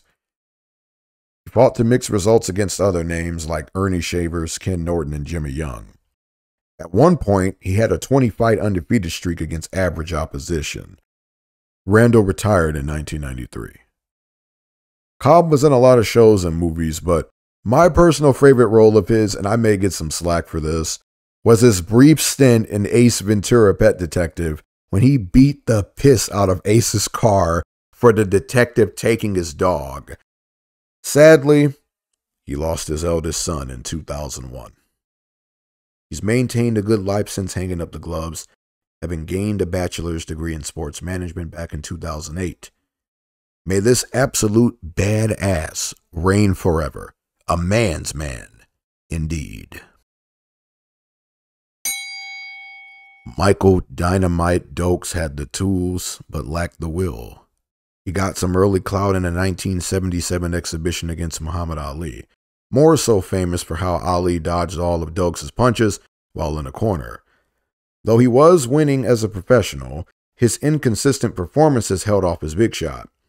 It would come against Mike Weaver, and, as mentioned, Dokes won both bouts in controversy. He lost in his second defense against Jerry Katze, and admitted he was using cocaine up to 2 days before the bout. Time began passing him by, eventually leading to his amazing fight with Evander Holyfield in 1989. He would go on to be decimated by Razor Ruddock in 1990 and continue struggling with addiction. His last big fight was against Riddick Big Daddy Bowe in 1993, and he was squashed. He retired in 1997 at almost 300 pounds and would be arrested for attempted murder on his fiancée, the next year. He was released in 2008 and fell back into his addiction, leading to his death on August 11th, 2012, from liver cancer. A sad waste of talent from a man who could have been an excellent champion. When Muhammad Ali retired, the WBA organized a 4-man tournament to decide their champion. The finals between Coetzee and John Tate was culturally significant in the South African age of apartheid. Jerry was outpointed by Big John. He would eventually snag the WBA title from Michael Dokes in 1983, breaking his hand again in the process. But chronic hand issues prevented him from defending the title for 15 months. A bout with Larry Holmes for unification wasn't brought to fruition due to promoters refusing to raise the money for the purses. His first defense would see him lose by knockout to Greg Page, reviving the Neon Leon Spinks curse. He never regained championship prominence and had mixed results in his remaining fights before retiring in 1993. He retired to farm life and motivational speaking in South Africa. Not bad for an otherwise average champ. He made the best of what he had. From Louisville, Kentucky, and trapped in the shadow of said city's lip, came the Louisville Rage, Greg Page. Like Dokes, he also had an exhibition with Muhammad Ali. As a Don King fighter, Page had a great start to his pro career, capturing the USBA title before being derailed by Trevor Berbick in 1982. He bounced back before failing to capture the WBC title from Tim Witherspoon. He then lost the USBA title, but defied the odds and captured the WBA title from Jerry Coetzee. After losing said title to Tony Tubbs in his very first defense and inheriting the curse from Coetzee, Page continued against world-class competition to mixed results. Unfortunately, Page is remembered as being a good fighter who could never win when it mattered the most. His last fight was tragic. He was dropped and received no medical attention as the bleeding on his brain grew. He suffered a stroke after complications from surgery on the brain injury, which left him paralyzed. He died on April 27, 2009, from suffocation after a fall out of his bed. Rest in peace, champ, and if only we'd seen the realization of his potential. He was no joke when at his best.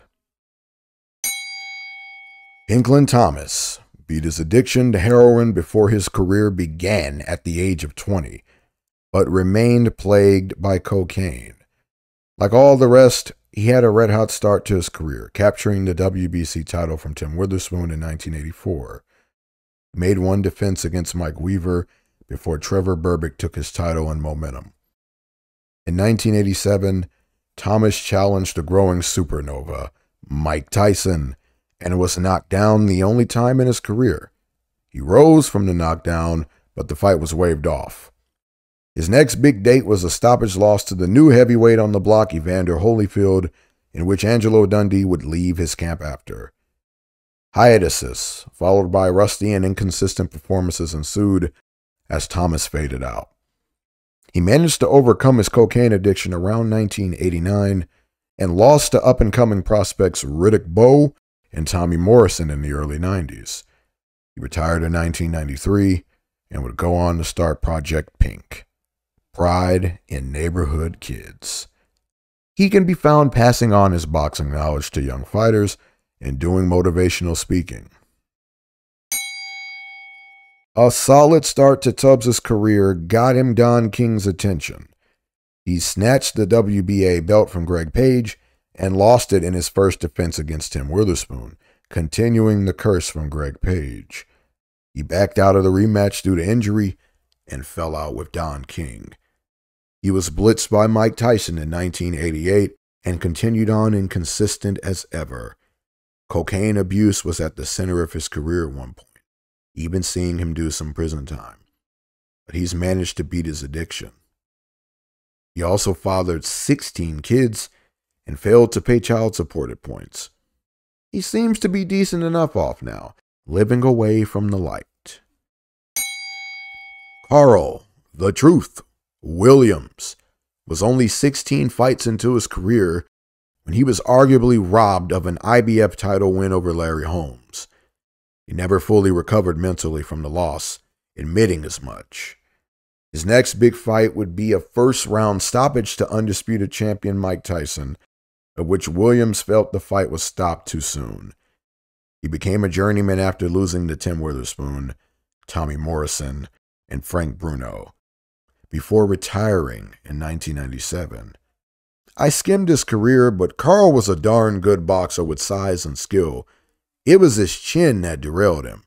He got his nickname because of how he made others believers in him. There's also an Easter egg of sorts I'd like to bring to your attention, but that'll be in a later video all about Carl, the Truth, Williams' curse. Carl lost his daughter to leukemia when she was just 12. He worked as a security guard before his death in 2013 from throat cancer. May the truth rest in peace. A good start for young Witherspoon led to him catching Don King's eye, which led to his unsuccessful challenging of Larry Holmes.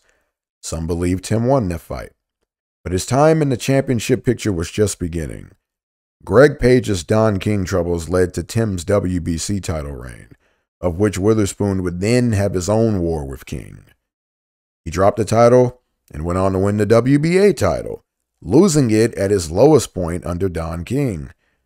He never got another title shot after suing and parting ways with King. He retired in 2003 to training other boxers, including his own son. Terrible Tim also remains active in online boxing communities today. You can catch him in forums and even leaving comments on YouTube videos. Keep on strong, champ, and congratulations on beating the King in court. The light heavyweight master turned heavyweight champ is the second of the success stories here. His stellar resume has been overshadowed by his being retired by Mike Tyson. Regardless, he doesn't seem to mind, as he's retained his health and fortune while living a reserved life away from the limelight. He visits schools to inspire kids occasionally. A nice turnaround from the fate of his brother. Live on strong, champ. Jesse Ferguson turned pro at the age of 25 and spent the 80s as a journeyman after being stopped by Mike Tyson. His big moment came when he upset Ray Mercer in the early 90s, earning a shot against unified champion Riddick Bowe. He was swiftly beaten by the champion. The ups and downs continued for the rest of his career until he retired in 1999. He tried comebacks after, but nothing materialized, and he fell blackballed. He's living a peaceful life now away from the madness, and may continue to do so. Watch out for the boogeyman. James Tillis worked toward a 1981 title bout against Mike Weaver, but ultimately fell short. His glaring stamina issue kept him from success until it was apparently squared away before his bout against Mike Tyson in 1986. He gave Iron Mike a tough fight, but fizzles from here as he continued to fall short. He retired in 2001 and continued his acting career. He remains an honored son of his home state, Oklahoma. Mitch Green spent the majority of his career fighting for higher pay, most notably against Don King. His feud with Mike Tyson was in and out of the ring, providing some good drama. He retired in 2005, and the Tyson drama remains a sour subject for him. He and a fan struck up an unlikely friendship that has lasted to this day. Quite heartwarming. Reggie Gross is most known for the one round of excitement against Mike Tyson, in which Tyson put on a dodging show before flooring him. Trumping anything he did in boxing, however, are the 3 murders he committed, which have landed him in prison for life. Marvis Frazier, the son of Smokin' Joe, was known most for his losses to the 2 best fighters of the 80s in Holmes and Tyson. In that regard, he is just like his father, as Joe only lost to Ali and Foreman, the two best of his time. Marvis retired in 1988 to become an ordained minister. A packed resume against the best of the 80s and 90s, but unfortunately, Jose Ribalta lost most of these affairs. Him almost taking Mike Tyson to distance is what we most remember, and Mike himself gave Ribalta the honor of being the strongest man he faced with the best chin. Ribalta alleges that Don King blocked the 1990 rematch in Tokyo, instead granting it to Buster Douglas, and we know what happened on that night. Seems he continued chasing Tyson's ghost, as he expected to be Mike's 2020 opponent over Roy Jones Jr. He's alive and well today, working as a security guard. The Great Derailer himself. He is the only man who fought Ali, Holmes, and Tyson. I refer to Trevor Berbick as the Great Derailer because of his timely wins over John Tate, Greg Page, Mitch Green, and Pinklin Thomas. He also took champion Larry Holmes the distance in a bad blood feud that lasted another 10 years, culminating in the dropkick. After the Tyson loss, he fizzled and made little more noise in the ring until retiring in 2000 due to a blood clot in his brain. He was a preacher outside of the ring and also trained fighters. In 1992, he was convicted of raping his kid's babysitter. On October 28, 2006, he was murdered by his own nephew over land disputes. After turning pro at 28 and losing his first fight, James Bone Crusher Smith rebounded well en route to becoming a champion. His upset of Tim Witherspoon led to the Mike Tyson fight, in which Bone Crusher held Tyson the distance. It was the end of his prominence, as he floated around the division until retiring in 1999. He's an ordained minister and has done much to give back to the sport in his life quest to keep kids away from drugs and aid impoverished fighters. Keep up the great work, champ. Obviously, James Buster Douglas had his moment in 1990 against Mike Tyson, but he was a contender in the 80s beforehand. Though largely inconsistent, Douglas was formidable at his best and strung together some good wins at the end of the 80s to earn a shot at Iron Mike. He also had a great title fight against Tony Tucker, of which he would come up short. He lost the undisputed title he won from Tyson in his first defense to Evander Holyfield and spiraled. After reaching almost 400 pounds near death, he rebounded to return to boxing as a journeyman before retiring in 1999. Nowadays, he's back home in Columbus, Ohio, helping young fighters in the same gym he came up in. He'll forever be known for executing the biggest upset in sports history. The measuring stick, Tony Tucker, was undefeated until his admirable championship fight against Mike Tyson. After said bout, he got caught up in drugs, but managed to rebound well until losing to Lennox Lewis 6 years later in a title bout. He got one more shot against Bruce Eldon, but fell short. He fizzled out until retiring in 1998. Not much is known regarding what he's up to in 2022, but I read an interview from 2008 in which Tucker said he trains boxers at a boys' club in his bid to give back.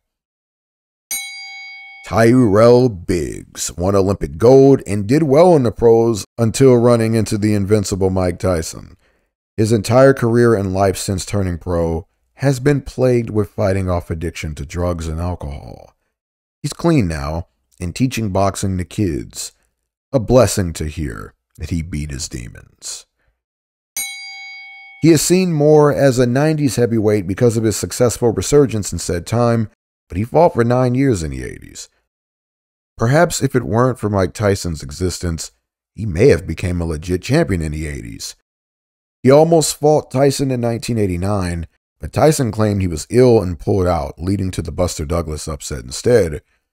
Would it have been Ruddock who would have upset Mike had fate not intervened here? We'll never know.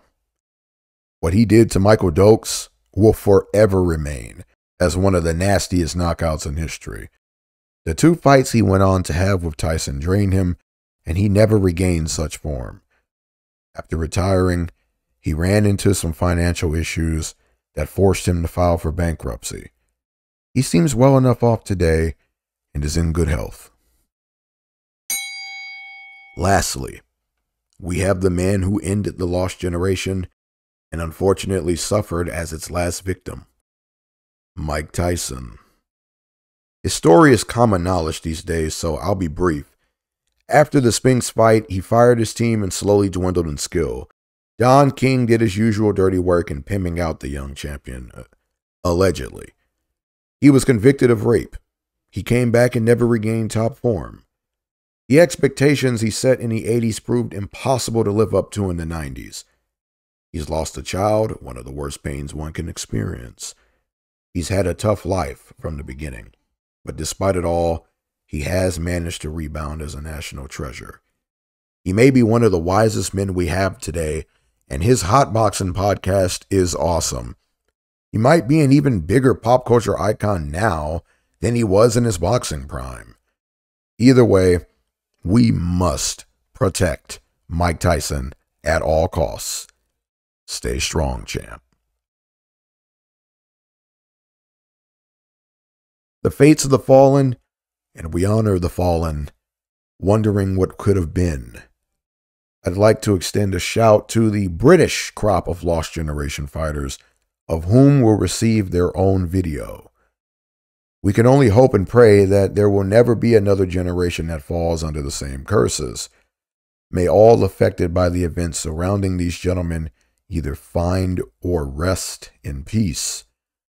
See you next week for the conclusion, as we see how the events of the Lost Generation shaped the coming Silver Age of the 90s.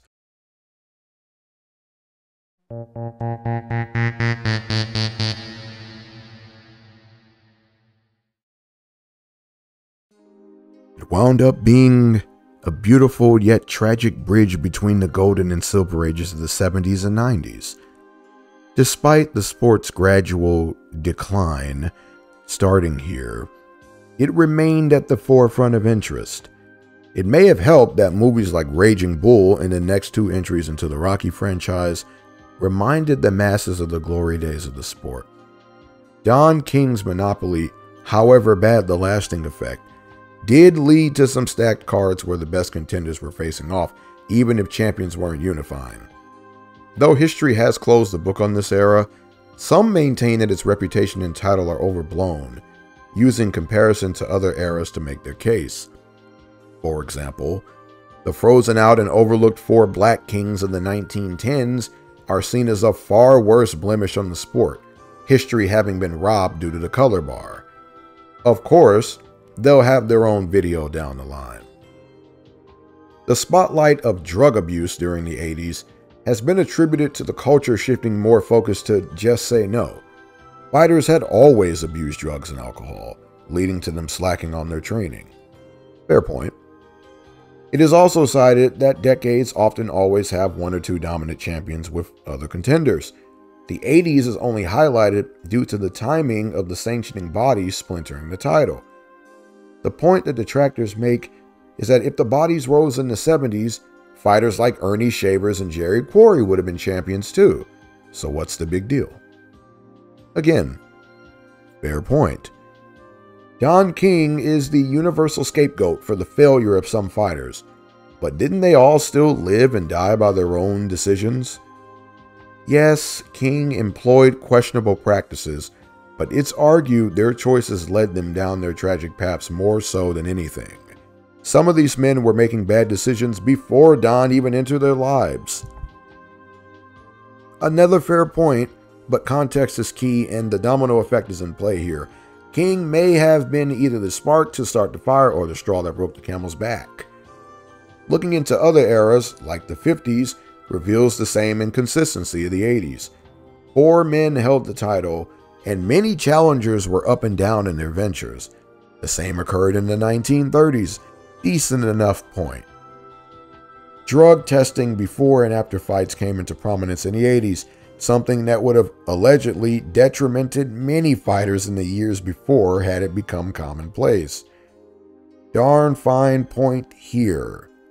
So is it better to address the 80s heavies as just another group of underachievers then? Maybe. The timing of their downfall coincided with the zenith of drug culture impacting celebrities. It was the beginning of the sanctioning bodies flexing their weight and diluting the sport. They were the unknowing guinea pigs and ran the wheel as instructed. One of the biggest what-ifs for fans was how the decade would have played out had George Foreman stuck around. He would make a scoffed-at comeback in 1987 and claim he'd regained the heavyweight title. As the 90s dawned, more and more saw that Big George wasn't kidding. Still, it's fun to speculate on whether any of the names from the 80s would have been champs if they had to get through a still prime George Foreman. We'll never know. The big catch-up would come in the 90s as heavyweights underwent further evolution from the Ali style in the 60s and the Tyson dominance of the 80s. The coming warriors were bigger, tougher, and driven. Tyson would sabotage his chances at holding the fort, aiding the opposition. Tyson's leftovers and other remnants from the lost generation feature early on as the big three of Holyfield, Bowe, and Lewis worked to establish themselves in the shadow of the baddest man on the planet. The 1980s would go down as the first alphabet soup era, and the 1990s, despite Iron Mike's unification conquest, would do the same. The fighter who resurrected alphabet turmoil, ironically enough, is one of the biggest what-ifs of the 90s, as some believe he squandered his potential. Despite his Hall of Fame career, Riddick Bowe may have well fit in with the 80s crop, though instead of drugs being his undoing, it was the refrigerator and alleged lack of drive. It would take 7 long years for balance to return after Bowe dumped the belt, a time period that saw every branch of the title be in the hands of a different man during one stretch. Also during this era was the prime of Ray Mercer, who notoriously fought well against 90s heavyweights, but struggled against those from the 80s. It begs the question of how he would have done had he turned pro earlier and fought prime versions of the lost generation. Speaking of the remnants, Evander Holyfield began a trend of taking on lost generation leftovers to gear up for the division en route to Mike Tyson. Riddick Bowe, Lennox Lewis, Tommy Morrison, and more would do the same. Morrison is another lost talent from the 90s who may have fit in well with the 80s crop.